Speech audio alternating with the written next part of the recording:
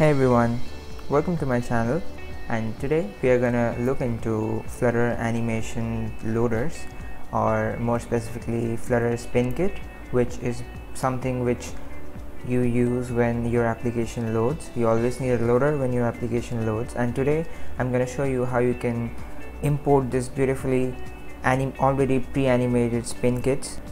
So today's tutorial will be on Flutter Spinkit. So let's begin. As you can see, I have already created a main.dart file. I've already created this project called loader, so I didn't want to waste any time doing that. And I also went ahead and run this app as a demo, because initially the first run takes a little bit of time. So right now we have the main file, which is my app, which is the stateless widget, and it's calling something called as my homepage, which is also in the same file, and it's doing nothing right now. It just has an app bar, and it doesn't even have a body. So we are going to make the body, and we are going to make all the animations appear in the body, so that I can show you the different types of Spinkits available, and you can choose according to your own preferences. So let me first give you an overview of what is the Flutter Spinkit. So you can, let me minimize this for a moment. So if you can see on the screen right now, these are the different type of Flutter Spinkits available, and like I said, it has been created by these two wonderful developers. Let me open the LinkedIn for you so that you can check them out, and I'll provide all this information in the description box below in case you wanted to check them out yourself.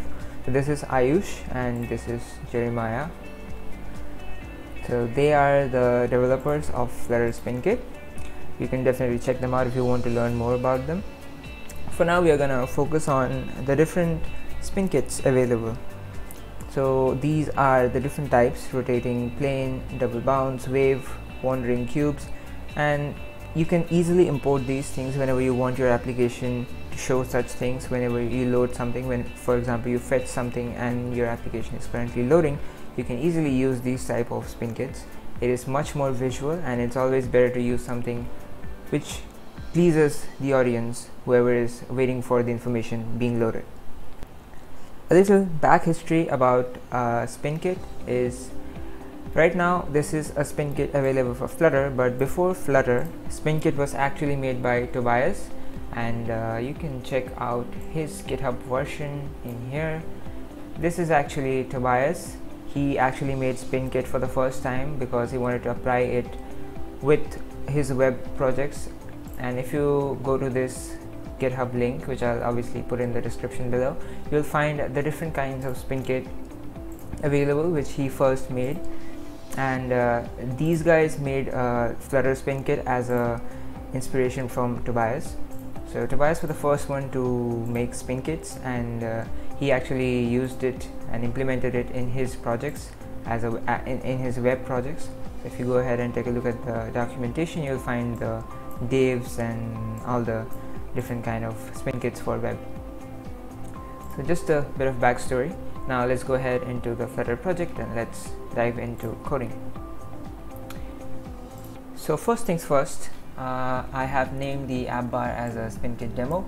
You can see right here. I have also made the debugging checked mode as false in here because that kind of bugs me.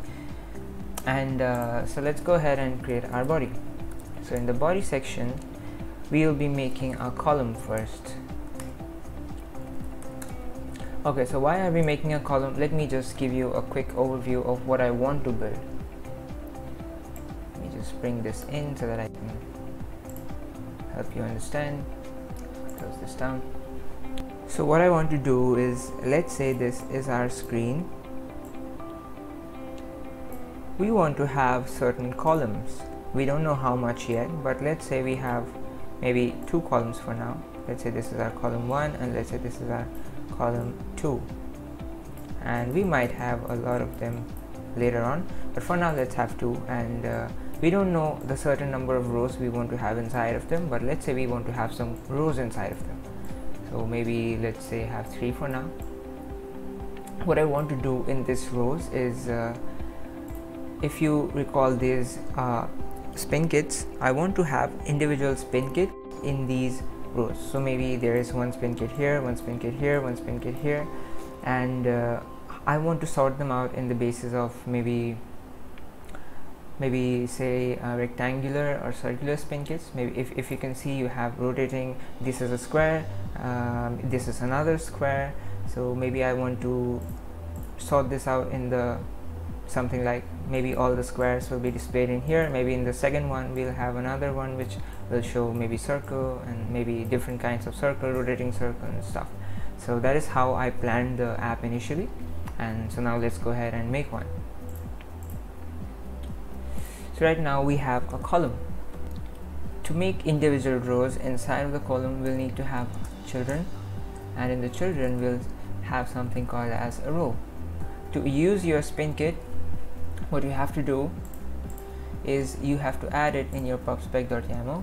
So the dependency which you need to add is flutter_spinkit, and you can give the version, but if you keep it blank then it will automatically fetch the recent version. So I like doing it, but it's not preferred when you are using it for a production build, because you don't want to change the version every time it's shipped to the client side, right? So always provide a version. If you want to check the current version, you can always do that by going, yeah, you can see that in the dependencies it's in 4.1.2.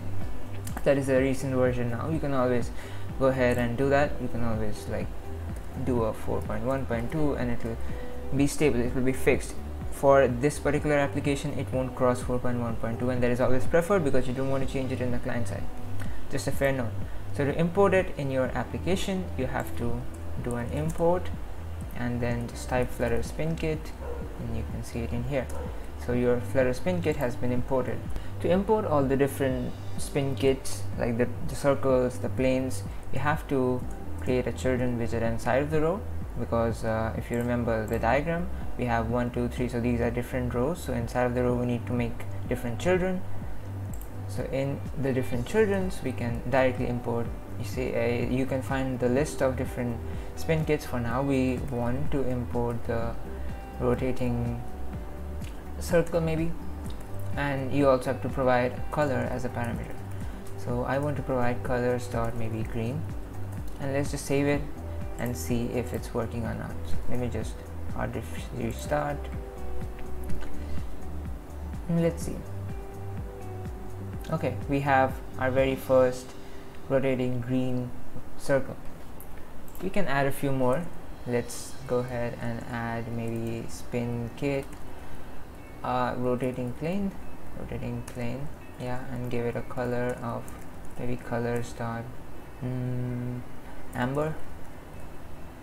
We don't need this one. Let's do a hard reload, and there you go. You see the rotating plane as well as the rotating circle. It's frozen, I don't know why, maybe it's my laptop.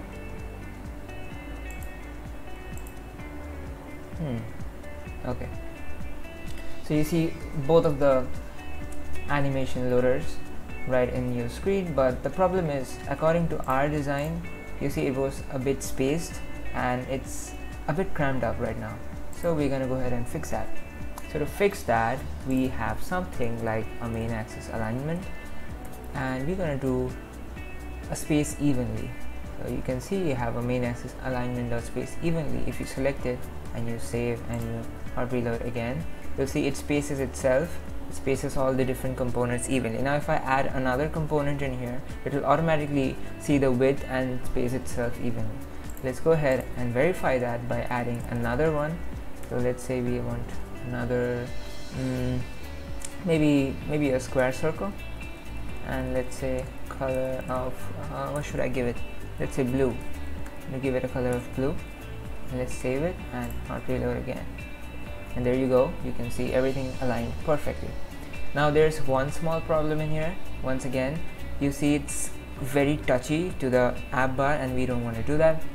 So to minimize, like to eliminate that, we have to give a main axis alignment in the column as well. The column as in which was the main, the blue one.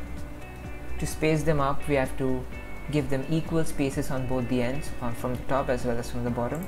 So we're gonna do that by giving main axis alignment of space evenly in this one as well, and if I save it, it'll come to the center because we don't have anything else. See, we don't have anything else in the bottom or on the top or bottom, so it just automatically came to the center. But let's say we want to just have another one of this row, so like multiplying the same thing again, and if we just do a hot reload again, it will automatically adjust itself and you have the same thing. So let's go ahead and check out some of the different spin kits. Let's say a folding cube and a pumping heart. So it's pretty easy, right? So what you have to do is do a spin kit, and maybe folding cube, you see, and colors. Maybe I want colors dot gray. I want a gray folding cube. If I hot reload, there you go, you have a gray folding cube. Same for pumping hearts.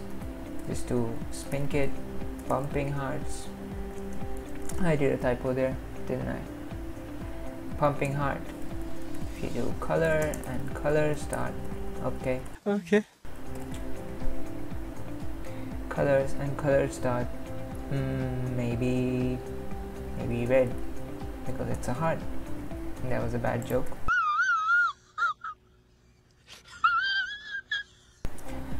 And you hot reload it, there you go. You have your different animation loaders, and you can check them out more if you like. You can always go to refer to this documentation. I'll pin it down in the description. And that's that. I hope you like this tutorial. If you want more of such content, definitely comment down below and let me know. And thank you for watching. Have a great day. Bye bye.